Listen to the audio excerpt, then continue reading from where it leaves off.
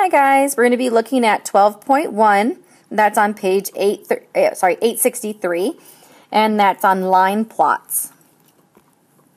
So the real world link, it says that students in Mr. Cotter's class were asked how many after-school activities they have. The responses are shown in the table. Step 1 says to use the data to complete the frequency table. So they give us this data, and we want to just do our little tally marks. And remember, tally marks are just like the little tags there. You know, you guys have seen me use them plenty of times in class for scoring points. So go ahead and transfer that information and pause the video now. Alright, and so here's what I have.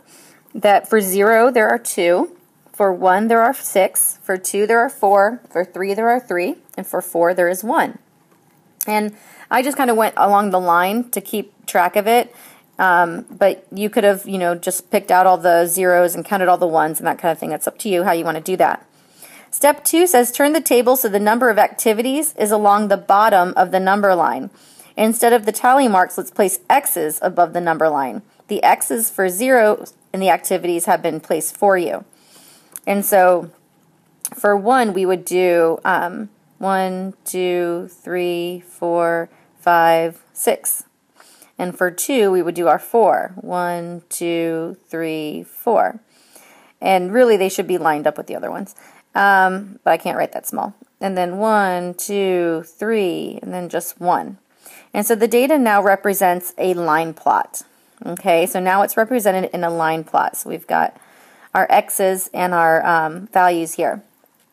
Now remember that on a line plot, we aren't going to skip any numbers. Even if we have 0 of them, we're still going to include all our numbers in order on the number line. There's no skipping over. Like if there were 0 for 1, we wouldn't do 0, 2, 3, 4. We'd still have 0, 1, 2, 3, and then we'd go from there. All right, making a line plot. One way to give a picture of data, the data is to make a line plot. A line plot is a visual display of distribution of data values where each data value is shown as a dot or other mark, usually an X, above a number line. A line plot is also known as a dot plot. So example number 1, Jasmine asked her class how many pets they had. The results are shown in the table. Make a line plot of the data, then describe the data represented in the graph. So in this case, we're going to, again, draw and label a number line and then place those X's above each one. So they've already done it for you. You don't have to use this number line. You can make one yourself if you'd like to, and do dots instead if you'd like, whatever works. So it says to place as many X's above each number as there are responses in that number. Include the title. Include a title. So it's really important that we take the title from our survey or whatever it is, and we transfer it onto our line plot as well. And so 0, 1, 2, 3, and 4 represents the number of pets. There were 4 people in her class that did not have any pets. There are 6 people that had 1 pet. There are 8 people that have 2 pets, 4 people with 3 pets, and 2 people with 4 pets. So it says describe the data. There's 24 students, because if you count how many numbers there are, and this is going to be a big writing tool part right here, guys. You can't get around it. If you're describing something, you've got to write in a sentence. So we have 24 students who responded to the question. No one has more than 4 pets, so we only went to 4 on our number line. 4 students have no pets. The response given most is 2 pets. This represents the mode, because most people said that they had 2. So we're going to do this again for A. It says Javier asked the members of his 4-H club how many projects they were taking. It says the results are shown in the table. Make a line plot of the data, then describe the data in the graph. So first thing we do is line plot. So I want you to go ahead and fill in your line plot with dots or X's. It's completely up to you, but try and line up your rows so it's easier to interpret the data. Okay? So pause the video now, please. So your line plot should look like mine. So clearly, when we're describing the data, we need to say how many, and you know what? This doesn't show the title on it, so you need to also title it number of projects. Okay? And so when we're describing it, to describe it, we're going to talk about how many people were surveyed. So 1, 2, 3, 1, 2, 3, 4, 5. So 15 members were surveyed.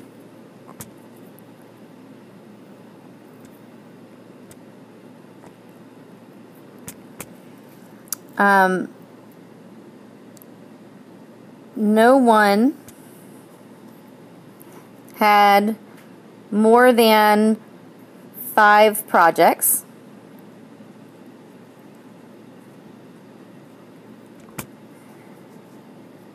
The mode was 2 projects. Only one person had 0. All right, so that's how I would write that out. You've got your 15 members, so it's talking about how much of the data there is. You talk about which one is the highest level. Then you can say that the mode, the most often, the most popular one was 2 projects, and that there's only one person that had 0. So analyzing the line plots, it says that you can describe a set of data using measures of center as well as measures of variability. The range of the data and any outliers are also useful in describing the data. So we're going to take it a step further. So in the example here, it says the line plot shows the prices of cowboy hats. It says find the median and mode of the data and then describe the data using them. So define the mode. Obviously the mode's really easy because it's going to be the one with the most X's. So that's really great. So we can find the mode very easily. The median, however, unless you want to write out the things, takes a little bit more concentration. Again, you can do the tag year it kind of thing, and we can say, okay, we got the smallest and the largest, the next smallest, the next largest, the next smallest, the next largest, the next smallest, the next largest, the next smallest, the next largest, the next smallest, the next largest, the next smallest, the next smallest, and then we've got 2 left. So we'd have to find the average of 40 and 45, which is 42.50. So the median is 42 point, oops, and since this is money, it's money, so $42.50, and the mode appears to be $50. Sorry, my writing is awful. So it says find it and then describe the data using them. So once again, we want to talk about how many pieces were in our data. And so we make sure to represent, that there are 16 hat prices in here in dollars that represent the line plot. The median is between the 8th and 9th pieces of data, which is that n plus 1 divided by 2 kind of situation. The 2 middle numbers shown in the line plot are 40 and 45, so the median is 42.50. This means that half of the cowboy hats cost more than $42.50 and half cost less than $42.50. Because that's what the mode or the median is. It's the middle of the data. The number that appears most often is 50. So the mode of the data is 50. This means that more cowboy hats cost $50 than any other price. Great. So it says suppose the 2 sets of data have the same median but different ranges. What can you conclude about the sets? So what I would say about that is that if it's the median, that means it's a center digit, right? And so it just means that for however many we have, the center ends up being the same. Now it could be that they have the same number in the center, or they could have the same other 2 values that will be added together. You know how when we have 2 in the center, we're going to add them and divide by 2? These 2 numbers would have to add up to the same number when we divide by 2 to get the same median for 2 different data sets. So it could be that they have any of these other values. The median doesn't matter. It doesn't care if there's an outlier on this side that's all the way over here, as long as the middle values are the same as this one up here. So that's the hard thing about median, is it doesn't necessarily tell you if there's an outlier or not. That's what range would tell you. So number 3 says find the range and any outliers of the data. Then describe the data using them. So when we go back to our picture here, talking about range, we take the biggest number and the smallest number and we subtract. And so in this case, we had a hat, just one, that was $75, and we had another one that was $30. So the am I saying 75? Yeah, okay, 75 and 30. And so we would subtract those, and the difference would be $45. And that's our range. Okay, so we've got prices ranging between $75 to $30. That's a $45 spread. It says the limits for the outlier are $12.50 and $72.50. So 75 is an outlier. So again, they took the to find the outlier, to actually test that out and see what the outlier, the highest amount could be, you would take the quartiles and you would subtract them, quartile 1 and quartile 3, and then you would multiply that times 1.5. You can add that to quartile 1 and quartile 3, which they didn't show the work here, but you've learned how to do it, so it is something that you could prove if you wanted to work it out, to just check. But they're saying that the highest number that it could be for value without it being an outlier would be $72.50. And because 75 is higher than that, is an outlier. But I think that if you just look at the data, doesn't it kind of make sense that 75 is an outlier? It's so far off the mark. But to guarantee it, to mathematically verify it, you would take the IQR times 1.5 and then add that to the Q3 and subtract it from Q1 to get your smallest and largest numbers. So B, it says the line plot shows the number of magazines each member of the student council sold. Find the median, mode, range, and any outliers of the data. Then describe the data using them. So pause the video now. I'd like for you to do what it says. I'd like for you to describe the data. My description might be slightly different than yours, but the gist is that I want you to get in the practice of writing down what you're interpreting from the data. So please do that now. Pause the video. Alright, so you should have that the mode was 20 magazines, and that's really the easiest thing to do, especially when you've got this beautiful line plot here giving you all the information. It's the highest one, okay? So it's pretty easy to say which one is which. The median, I did the tag year it, tag year it, tag year it, tag year it, until I got to the middle two numbers, and the two middle values are both 20. So if you did 20 plus 20 divided by 2, you'd get 20. So that's pretty self-explanatory. So then range, I'm going to take my biggest number minus my smallest number, and we get a range of 8 magazines. So everybody sold within 8 magazines of each other. And there are no outliers. There's not like one person that sold 1. So it's not like one person that sold 100. They pretty are, well put together. So it says describe the data using them. So I would say that 1, 2, 3, 4, 5, 6, 7, 8, 9, 10, 11, 12, 13, 14. 14 students sold magazines. Most students sold 20 magazines because that was the mode. Or I would just say most students sold 20 magazines. The median is 20 magazines as well. And the range was 8 magazines. And there were no outliers. Number 4, the line plot shows the amount James deposited in his savings account each month. Describe the data, include measures of center and variability. So this time they want us to whip out the median and quartiles and interquartile range and really test out that outlier. So the line plot shows the amount James deposited in his savings account each month. So we've got it titled Amount Saved. And it went from $35 to $75 each month that he put in his savings account that he was depositing. So when we add up the values, remember that we've got 35 3 times. So you could do it as 35 times 3 and then add to 40 plus 45 times 2, which are in parentheses because I needed to make sure I do them first. And then 50 times 1, 2, 3, 4, 5. And so forth, times 5, and then plus 75. And then add all those together and divide by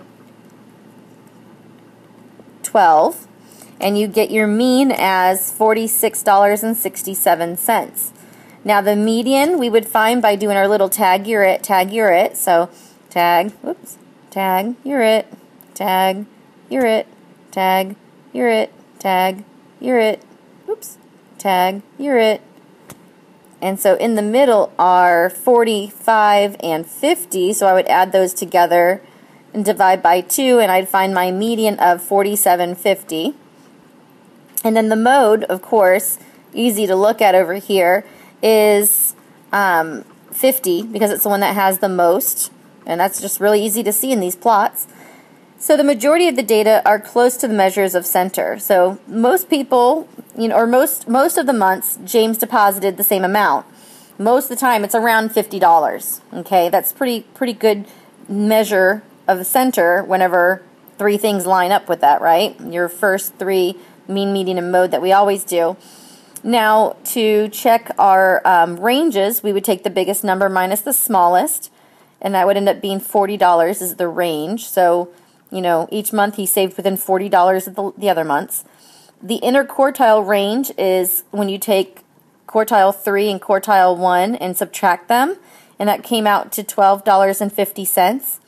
And then you multiply that by 1.5, and you add that to the quartiles, and you end up being between $37.50 and $50. And so there is one outlier, which is 75. Sorry, that's not, they didn't figure out, I was thinking that they did figure out outlier for you and showed you the work, but of course they did not. So they're just saying that half of the data are between those two amounts, and then the outlier, it's really obvious that 75 is an outlier, but once again, you could do your $12.50 times 1.5, then add that to 50 and subtract it from $37.50, and 75 would be outside the range still, because the highest number would be $62.50 then. All right, so you're doing C. I'd like for you to describe the data, include all the measures of center and variability. So we're going to include mean, median, mode, as well as the quartiles and the interquartile range and outliers. All right, so go ahead and pause the video now because you've got some work to do. All right, so I wanted to keep my work on here for just a moment. We've got mean. I added up all my numbers and then divided by 10 because there's 10 values, and that ended up being $35. The mode was $25 because that's the one that showed up the most often. The median, when I did my tag year at my two middle numbers ended up being 30, so of course it's going to end up being a median of 30. And now I'm going to move on. My range, I think, would be a good one because this is pretty spread out information here. The range shows 65 and 25, so that's going to be a range of $40. That's kind of a big spread for a sweater. Now I'm going to find those interquartiles, the quartile 1 and quartile 3, and then interquartile, and see if that 65 is an outlier, because it sure looks like it to me. Hold on just a second for me. I'll be right back.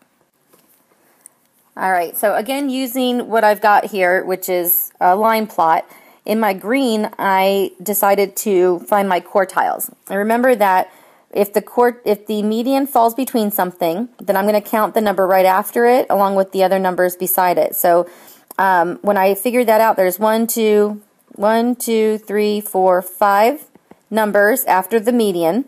And so when I'm doing my n plus 1 divided by 2, it was 5 plus 1 divided by 2, which is 3. And so my third position would be in 25. My third position from over here, from the other side, would be 40. Now you could certainly put them in order from least to greatest and write all them out, but I just went ahead and used my line plot. Again, maybe writing out would be a good idea since you most likely had to do that for mean anyway. Go ahead and put them in order from least to greatest already, and then you have it all there to work with. So my quartile 1 was $25. My quartile 3 was $65. My interquartile range was then $40. Oh, sorry, not $60. So let me, $60. No. That's the was $40, and so my interquartile range was actually $15. So now taking the IQR, take my 15 times 1.5. You get $22.5 to $20.50, and I add that to my two quartiles, or I add it to one of my quartile, making it $62.50. People are coming in, don't just ignore it. $2.50 is my lowest, and so I have numbers between $2.50 and $62.50, and so $62.50 would be the highest, and 65 is then definitely the outlier. So outlier is a yes, and it is $65. Yay! All right, I'm going to go over a couple examples if you'd like to hang on with me. Otherwise, go ahead and you can stop the video now. See you in school. Otherwise, pause. All right, so if you're still with me here, we're going to be looking at this example where they give us the number of tornadoes. I guess it's the number of tornadoes per year. So we're going to do our little X's on, or dots, whatever you choose to do, on our number line that they've given us. Pause the video now and go ahead and do that for me. All right, so what you should see here is that our mode would be 0. And if we were to find an outlier, I think it would be pretty obvious that 6 would be our outlier. Looking at this information, if I were to find my mean, it would be kind of easy to add because all of these are 0 values, but I'd have to continue using them in how many values I use to find the mean average. So one of the things I would say is 1, 2, 3, 4, 5, 6, 7, 8, 9, 10, 11, 12, 13, 14, 15, that there are 15 tornadoes,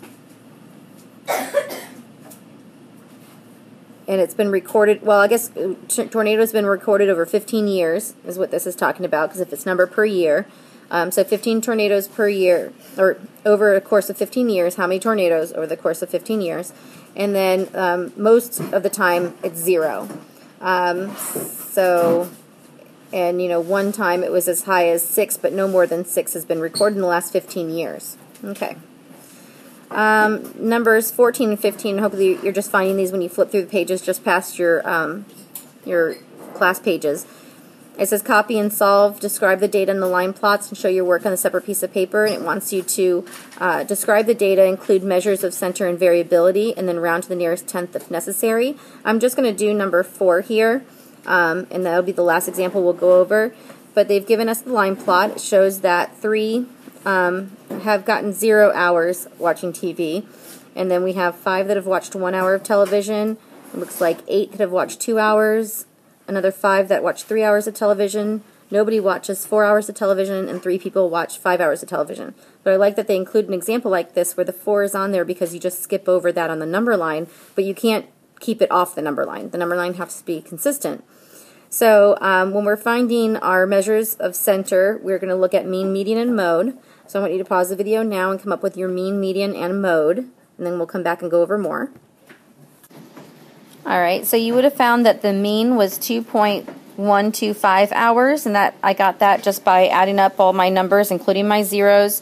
0 plus 0 plus 0, then like 1 plus 1 plus 1 plus 1 plus 1. Or you could just say it's going to be 1 times 5, and then 2 times 8, and then 3 times 5, and that way you'll be able to add faster instead of having to write them all out. When I did my tag year it, I ended up with 2 in the middle there. And then my mode is obviously 2 because it's the highest one. So it says we're also going to do our IQR and quartiles 1 and 2. So we'll go ahead and get that done now. So work on your quartiles and then your IQR as well. Alright, so my quartiles, whenever I figured it out, I kept it as the line plot, and I just wanted to figure out what position it would be. So based on my median, which was at between 12 and 13 here, right at 12 and a half, I was then able to figure out, well, that means that there's 12 values on the other side of my median, and if I add 1 to that and divide by 2, it gets me 6.5. So then when I count out from smallest to, going larger, I end up between a 1 and a 1. So I know that I'm going to be 1 for that, and then the same situation going from the other side, I would end up between 2 3s, so I know that my average would be 3 for my quartile 3. Now my IQR is going to be 2, because I'm just going to do 3 minus 1, which is 2. If I'm to see whether or not I have an outlier or not, because you see that the 5 is spread out from the other group, I would multiply by IQR by 1.5, and that would be 3. And so I would say, okay, well, my quartile 1 is 3, so if I subtract, or 1, so if I subtract 3, then I'm in the negatives, so my zeros are fine. And then if I add 3 to my quartile 3, then I'm going to be at 6, and so my 5s are fine. So I do not have any outliers. So there are no outliers. And there's 24 pieces of data, so 24 students were surveyed. The mean, median, and mode all land around 2, so that's a good center of measurement, and that the quartiles are 1 and 3, and that the IQR is 2, meaning that they're not very spread out, and there is no outlier. All right, guys, I will see you in school. Ask any questions when you get there. Bye.